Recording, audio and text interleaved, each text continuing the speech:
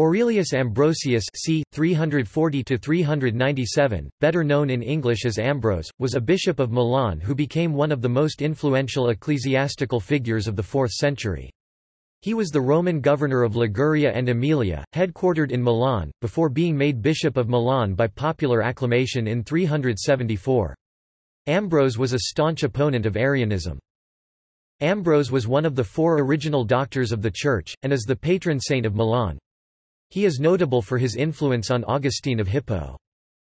Traditionally, Ambrose is credited with promoting antiphonal chant, a style of chanting in which one side of the choir responds alternately to the other, as well as with composing Veni Redemptor Gentium, an Advent hymn. Life. Early life. Ambrose was born into a Roman Christian family about 340 and was raised in Gallia Belgica, the capital of which was Augusta Treverorum. His father is sometimes identified with Aurelius Ambrosius, a Praetorian prefect of Gaul, but some scholars identify his father as an official named Uranius who received an imperial constitution dated 3 February 339 addressed in a brief extract from one of the 3 emperors ruling in 339, Constantine II, Constantius II, or Constans, in the Codex Theodosianus, Book 11.5. His mother was a woman of intellect and piety and a member of the Roman family, Aurelii Symmachus, and thus Ambrose was cousin of the orator Q. Aurelius Symmachus. He was the youngest of 3 children, who included Marcellina and Satyrus, who is the subject of Ambrose's De Excessu Fratris Satiri, also venerated as saints. There is a legend that as an infant, a swarm of bees settled on his face while he lay in his cradle, leaving behind a drop of honey. His father considered this a sign of his future eloquence and honeyed tongue. For this reason, bees and beehives often appear in the saint's symbology. After the early death of his father, Ambrose went to Rome, where he studied literature, law, and rhetoric. He then followed in his father's footsteps and entered public service. Praetorian prefect Sextus Claudius Petronius Probus first gave him a place in the council and then in about 372 made him governor of Liguria and Emilia, with headquarters at Milan. In 286 Diocletian had moved the capital of the Western Roman Empire from Rome to Mediolanum, Milan. Ambrose was the governor of Emilia Liguria in northern Italy until 374, when he became the Bishop of Milan. He was a very popular political figure, and since he was the governor in the effective capital in the Roman West, he was a recognizable figure in the court of Valentinian I. Bishop of Milan. In the late 4th century there was a deep conflict in the Diocese of Milan between the Nicene Church and Arians. In 374 the Bishop of Milan, Auxentius, an Arian, died, and the Arians challenged the succession. Ambrose went to the church where the election was to take place, to prevent an uproar, which was probable in this crisis. His address was interrupted by a call, "Ambrose, Bishop," which was taken up by the whole assembly. Ambrose was known to be Nicene Christian in belief, but also acceptable to Arians due to the charity shown in theological matters in this regard. At first he energetically refused the office, for which he was in no way prepared. Ambrose was neither baptized nor formally trained in theology. Upon his appointment, Ambrose fled to a colleague's home seeking to hide. Upon receiving a letter from the Emperor Gratian praising the appropriateness of Rome appointing individuals evidently worthy of holy positions, Ambrose's host gave him up. Within a week, he was baptized, ordained and duly consecrated Bishop of Milan. As bishop, he immediately adopted an ascetic lifestyle, apportioned his money to the poor, donating all of his land, making only provision for his sister Marcellina, who had become a nun. This raised his popularity even further, giving him considerable political leverage over even the emperor. Upon the unexpected appointment of Ambrose to the episcopate, his brother Satyrus resigned a prefecture in order to move to Milan, where he took over managing the family's affairs. Arianism. Ambrose studied theology with Simplician, a presbyter of Rome. Using his excellent knowledge of Greek, which was then rare in the West, to his advantage, he studied the Old Testament and Greek authors like Philo, Origen, Athanasius, and Basil of Caesarea, with whom he was also exchanging letters. He applied this knowledge as preacher, concentrating especially on exegesis of the Old Testament, and his rhetorical abilities impressed Augustine of Hippo, who hitherto had thought poorly of Christian preachers. In the confrontation with Arians, Ambrose sought to theologically refute their propositions, which were contrary to the Nicene Creed and thus to the officially defined orthodoxy.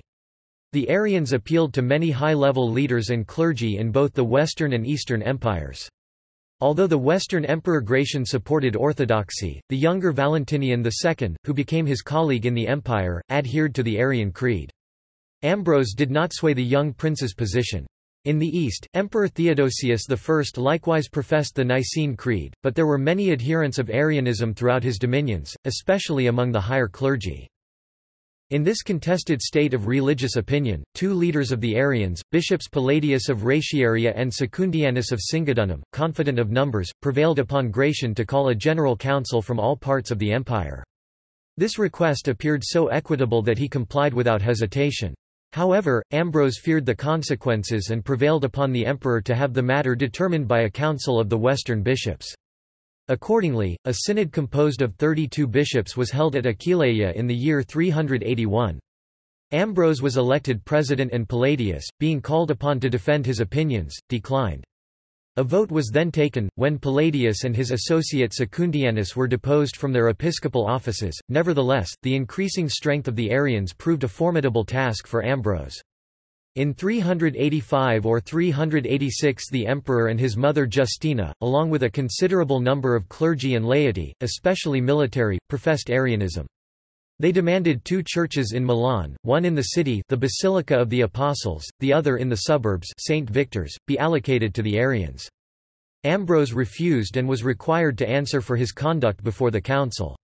He went, his eloquence in defense of the church reportedly overawing the ministers of Valentinian, so he was permitted to retire without making the surrender of the churches. The day following, when he was performing divine service in the basilica, the prefect of the city came to persuade him to give up at least the portion basilica in the suburbs. As he still refused, certain deans or officers of the court were sent to take possession of the portion basilica, by hanging up in it imperial escutcheons to prepare for the arrival of the emperor and his mother at the ensuing festival of Easter. In spite of imperial opposition, Ambrose declared, "If you demand my person, I am ready to submit, carry me to prison or to death, I will not resist, but I will never betray the Church of Christ. I will not call upon the people to succor me, I will die at the foot of the altar rather than desert it.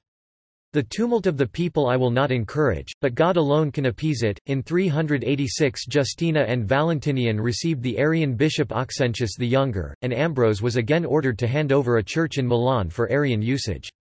Ambrose and his congregation barricaded themselves inside the church, and the imperial order was rescinded.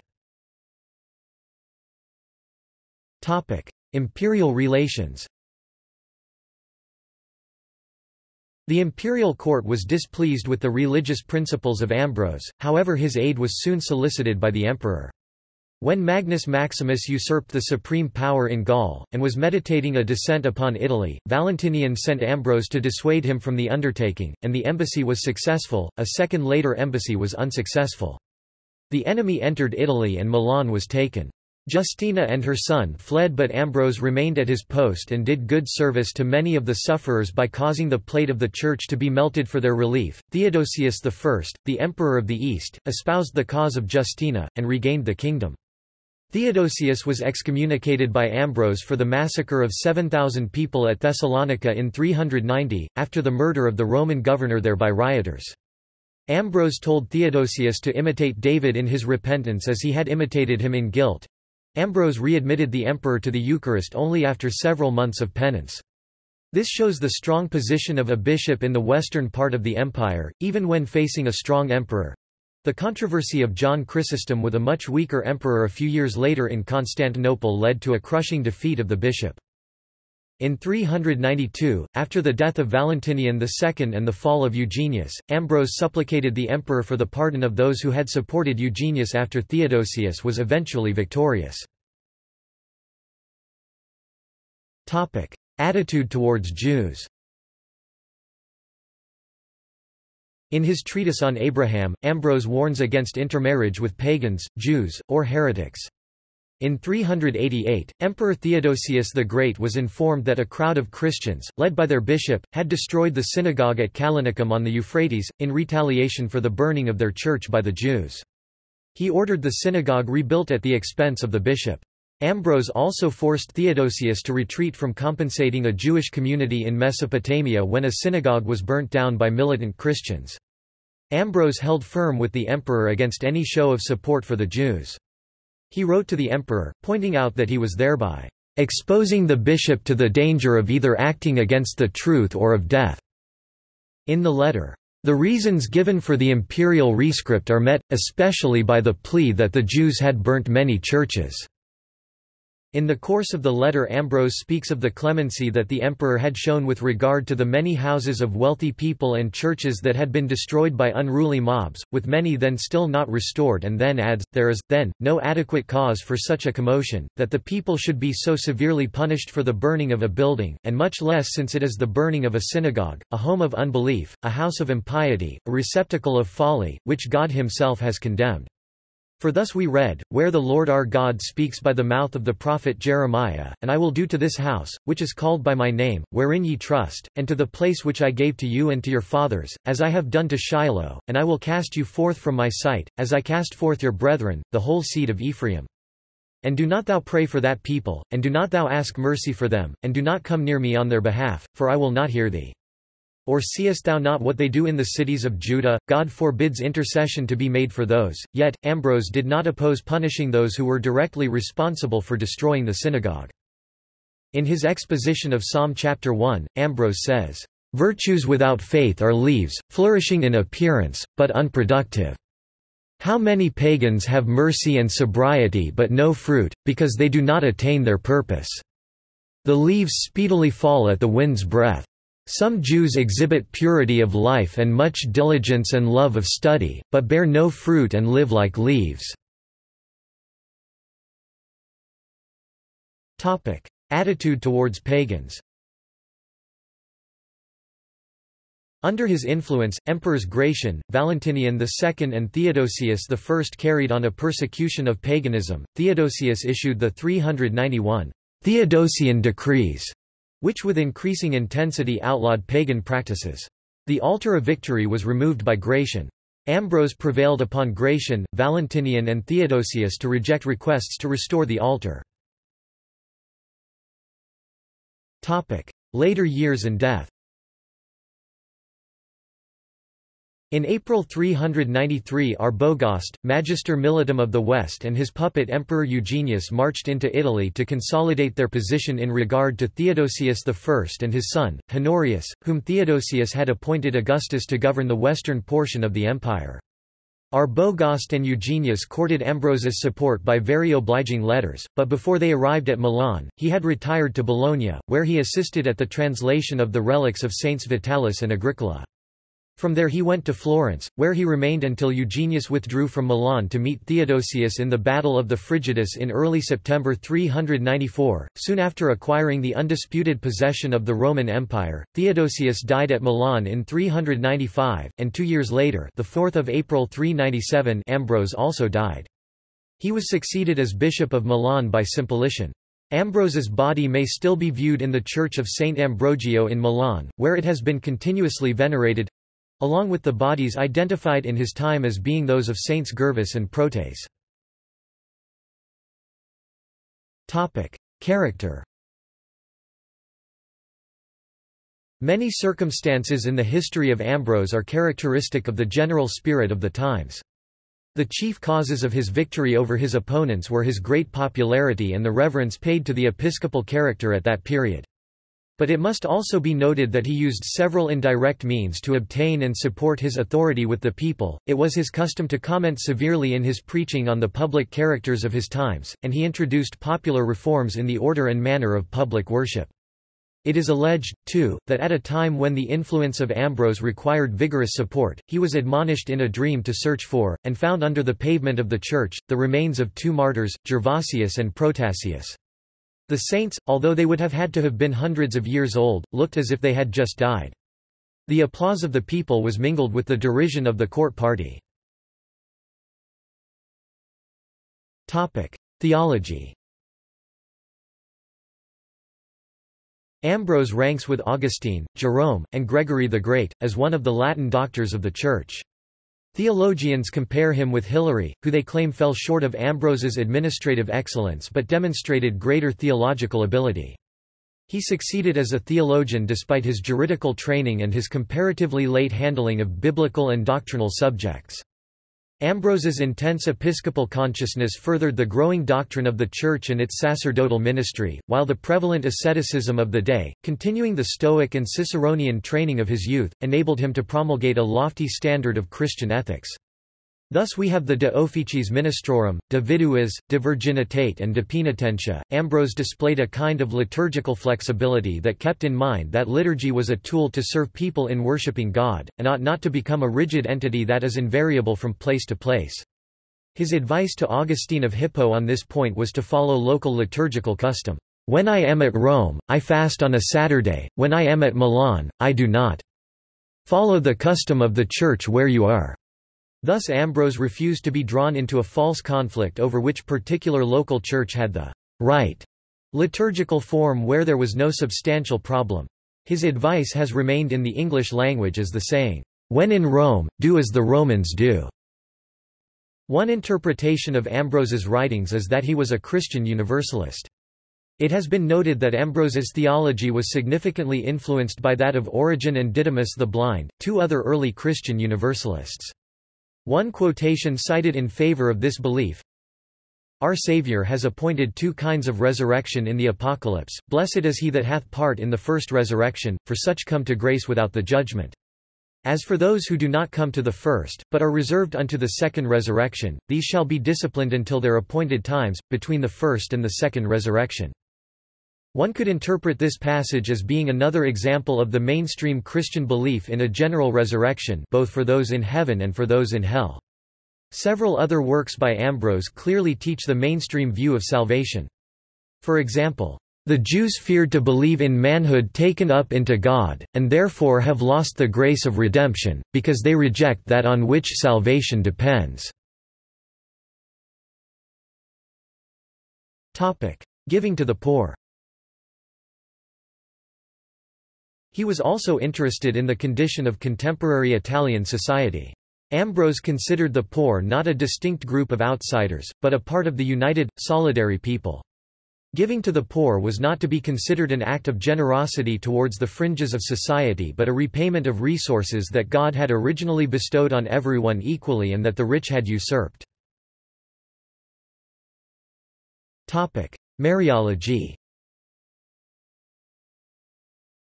The theological treatises of Ambrose of Milan would come to influence Popes Damasus, Siricius and Leo XIII. Central to Ambrose is the virginity of Mary and her role as Mother of God. The virgin birth is worthy of God. Which human birth would have been more worthy of God, than the one, in which the Immaculate Son of God maintained the purity of his immaculate origin while becoming human? We confess, that Christ the Lord was born from a virgin, and therefore we reject the natural order of things. Because not from a man she conceived but from the Holy Spirit. Christ is not divided but one. If we adore him as the Son of God, we do not deny his birth from the Virgin. But nobody shall extend this to Mary. Mary was the temple of God but not God in the temple. Therefore, only the one who was in the temple can be worshipped. Yes, truly blessed for having surpassed the priest Zechariah. While the priest denied, the Virgin rectified the error. No wonder that the Lord, wishing to rescue the world, began his work with Mary. Thus she, through whom salvation was being prepared for all people, would be the first to receive the promised fruit of salvation. Ambrose viewed celibacy as superior to marriage and saw Mary as the model of virginity. Writings. In matters of exegesis he is, like Hilary, an Alexandrian. In dogma he follows Basil of Caesarea and other Greek authors, but nevertheless gives a distinctly Western cast to the speculations of which he treats. This is particularly manifest in the weightier emphasis which he lays upon human sin and divine grace, and in the place which he assigns to faith in the individual Christian life. De Fide ad Gratianum Augustum on Faith, to Gratian Augustus. De Officiis Ministrorum on the offices of ministers, an ecclesiastical handbook modeled on Cicero's De Officiis. De Spiritu Sancto on the Holy Ghost. De Incarnationis Dominicae Sacramento on the sacrament of the Incarnation of the Lord. De Mysteries on the mysteries. Expositio Evangelii Secundum Lucam commentary on the Gospel according to Luke. Ethical works, De Bono Mortis death is a good, De Fuga Seculi flight from the world, De Institutione Virginis et Sanctae Mariae Virginitate Perpetua ad Eusebium on the birth of the Virgin and the perpetual virginity of Mary, De Nabothai on Naboth, De Penitentia on repentance, De Paradiso on paradise, De Sacramentis on the sacraments, De Viduas on widows, De Virginibus on virgins, De Virginitate on virginity, Exhortatio Virginitatis exhortation to virginity, De Sacramento Regenerationis Sive de Philosophia on the sacrament of rebirth, or, on philosophy fragments. Homiletic commentaries on the Old Testament, the Hexameron 6 Days of Creation, De Helia et Ieunio on Elijah and fasting, De Iacob et Vita Beata on Jacob and the happy life, De Abraham, De Cain et Abel, De Ioseph Joseph, De Isaac vel anima on Isaac, or the soul, De Noe Noah, De Interpellatione Iob et David on the prayer of Job and David, De Patriarchus on the patriarchs, De Tobia Tobit, Explanatio Psalmorum explanation of the Psalms, Explanatio Symboli commentary on the symbol. De Habitu Theodosi, De Habitu Valentiniani, De Excessu Fratris Satiri funeral orations. 91 letters. A collection of hymns on the creation of the universe. Fragments of sermons. Ambrosiaster or the Pseudo-Ambrose is a brief commentary on Paul's epistles, which was long attributed to Ambrose. Church music. Ambrose is traditionally credited but not actually known to have composed any of the repertory of Ambrosian chant, also known simply as antiphonal chant, a method of chanting where one side of the choir alternately responds to the other. The later Pope Saint Gregory I the Great is not known to have composed any Gregorian chant, the plainsong or Romish chant. However, Ambrosian chant was named in his honor due to his contributions to the music of the Church. He is credited with introducing hymnody from the Eastern Church into the West. Catching the impulse from Hilary of Arles and confirmed in it by the success of Arian psalmody, Ambrose composed several original hymns as well, 4 of which still survive, along with music which may not have changed too much from the original melodies. Each of these hymns has 8 4-line stanzas and is written in strict iambic tetrameter, that is 4 by 2 syllables, each iamb being 2 syllables. Marked by dignified simplicity, they served as a fruitful model for later times. Deus Creator Omnium, Idern Rerum Conditor, Jam Surgit Hora Tertia, Jam Christus Astra Ascenderit, Veni Redemptor Gentium, a Christmas hymn. In his writings, Ambrose refers only to the performance of psalms, in which solo singing of psalm verses alternated with a congregational refrain called an antiphon. Saint Ambrose was also traditionally credited with composing the hymn, Te Deum, which he is said to have composed when he baptized Saint Augustine of Hippo, his celebrated convert. Augustine. Ambrose was Bishop of Milan at the time of Augustine's conversion, and is mentioned in Augustine's Confessions. It is commonly understood in the Christian tradition that Ambrose baptized Augustine. In a passage of Augustine's Confessions in which Augustine wonders why he could not share his burden with Ambrose, he comments, "Ambrose himself I esteemed a happy man, as the world counted happiness, because great personages held him in honor. Only his celibacy appeared to me a painful burden." Reading. In this same passage of Augustine's Confessions is an anecdote which bears on the history of reading. When Ambrose read, his eyes scanned the page and his heart sought out the meaning, but his voice was silent and his tongue was still. Anyone could approach him freely and guests were not commonly announced, so that often, when we came to visit him, we found him reading like this in silence, for he never read aloud. This is a celebrated passage in modern scholarly discussion. The practice of reading to oneself without vocalizing the text was less common in antiquity than it has since become. In a culture that set a high value on oratory and public performances of all kinds, in which the production of books was very labor-intensive, the majority of the population was illiterate, and where those with the leisure to enjoy literary works also had slaves to read for them, written texts were more likely to be seen as scripts for recitation than as vehicles of silent reflection. However, there is also evidence that silent reading did occur in antiquity and that it was not generally regarded as unusual. Bibliography. Latin. Hexameron, de Paradiso, de Cain, de Noé, de Abraham, de Isaac, de Bono Mortis, ed. C. Schenkel 1896, volume 32/1 in Latin. De Iacob, de Iosif, de Patriarchus, de Fuga Seculi, de Interpellatione Iob et David, de Apologia Propheti David, de Helia, de Nebuthai, de Tobia, ed. C. Schenkel 1897, volume 32 halves. Expositio Evangelii Secundum Lucam, ed. C. Schenkel 1902, volume 32 quarters. Expositio de Salmo cxvii, ed. M. Petchenig 1913, volume 62, Editio Altera Supplementus Octa, Cur. M. Zelzer 1999. Explanatio Super Salmos 12, ed. M. Petchenig 1919, Vol. 64, Editio Altera Supplementus Octa, Cur. M. Zelzer 1999. Explanatio Symboli, de Sacramentis, de Mysteries, de Penitentia, de Excessu Fratris Satiri, de Abitu Valentiniani, de Abitu Theodosi, ed. Otto Faller 1955, Vol. 73. De Fide ad Gratianum Augustum, ed. Otto Faller 1962, Vol. 78. De Spiritu Sancto, de Incarnationis Dominicae Sacramento, ed. Otto Faller 1964, Vol. 79. Epistulae et Acta, ed.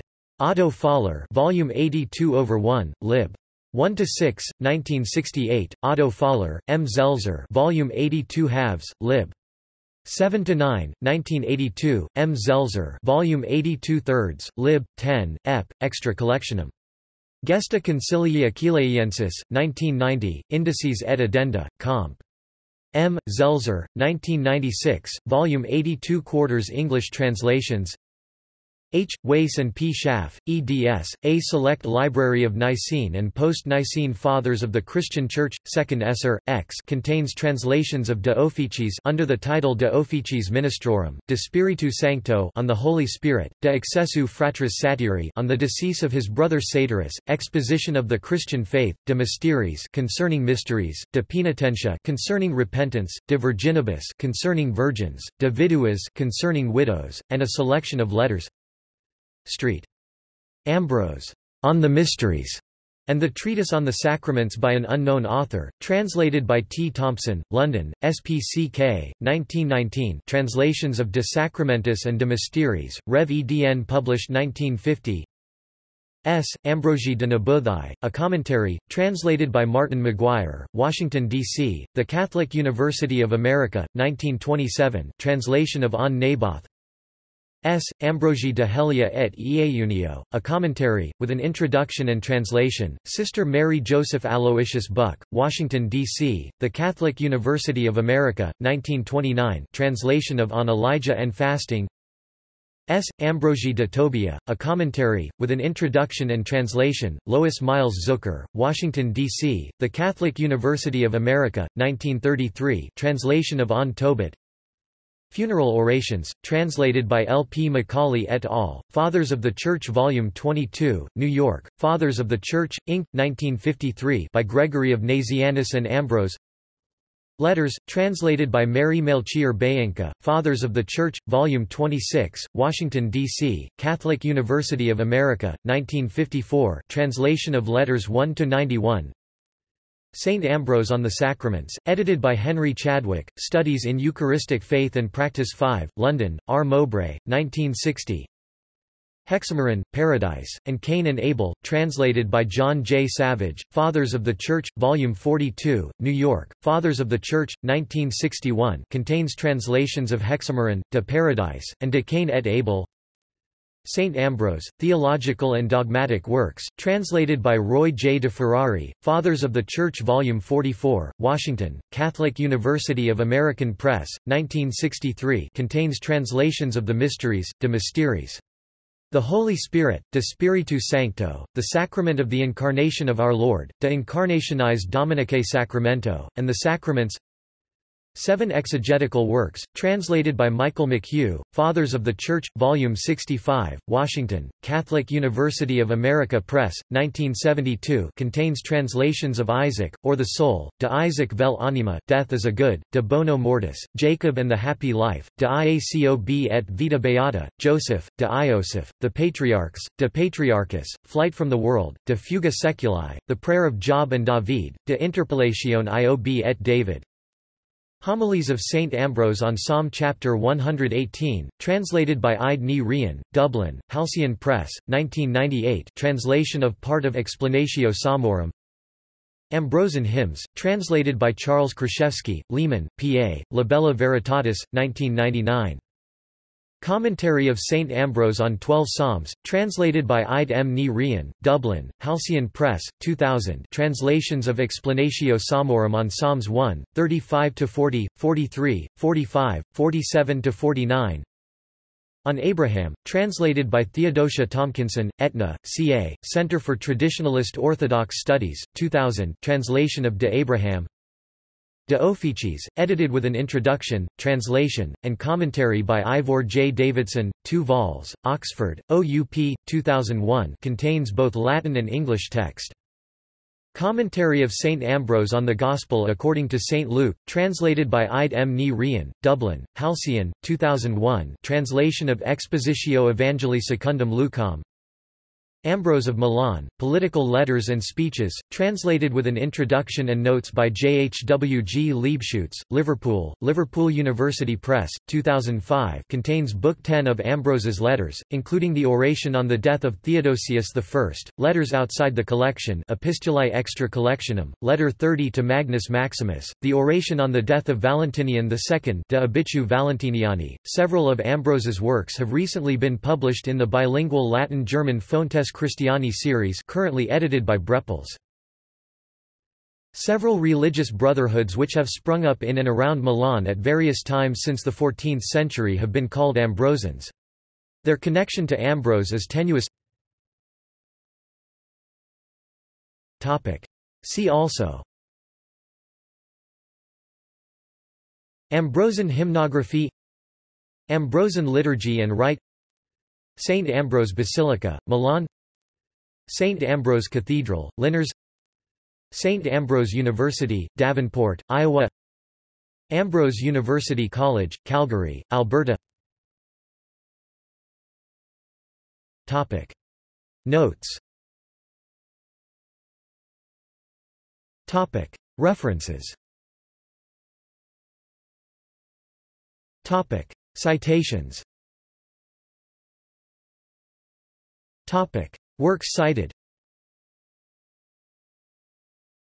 Atwater, Donald, John, Catherine Rachel 1993, The Penguin Dictionary of Saints 3rd ed., New York, Penguin Books, ISBN 0-14-051312-4. Butler 1991, Walsh, Michael, ed., Lives of the Saints, New York, HarperCollins Publishers. Von Kampenhausen, Hans, Hoffmann, Manfred, trans. 1964, Men Who Shaped the Western Church, New York, Harper & Row. De Ferrari, Roy J., ed., 1954–72, The Fathers of the Church, 26, 42, 44, 65, New York, Fathers of the Church. Dudden, F. Holmes 1935, The Life and Times of St. Ambrose, Oxford, Clarendon Press. Gilliard, Frank D. 1984. Senatorial Bishops in the Fourth Century. Harvard Theological Review, 77 153–75, doi, 10.1017 per seconds 00178160000142779. One or more of the preceding sentences incorporates text from a publication now in the public domain. Grieve, Alexander J. 1911. Ambrose, Saint. In Chisholm, Hugh. Encyclopædia Britannica, 1 11th ed. Cambridge University Press. pp. 798–799. King, N.Q. 1960, The Emperor Theodosius and the Establishment of Christianity, Philadelphia, Westminster Press. McCullough, Diarmaid 2009, Christianity, London, Viking Penguin. McLynn, Neil B. 1994, Ambrose of Milan, Church and Court in a Christian Capital, The Transformation of the Classical Heritage, 22, Berkeley, University of California Press. Paredi, Angelo, Costello, Joseph, trans. 1964, St. Ambrose, His Life and Times, Notre Dame, in, University of Notre Dame Press. Paulinus, Lacey, John A., trans. 1952, Life of St. Ambrose by Paulinus, New York, Fathers of the Church. Ambrose.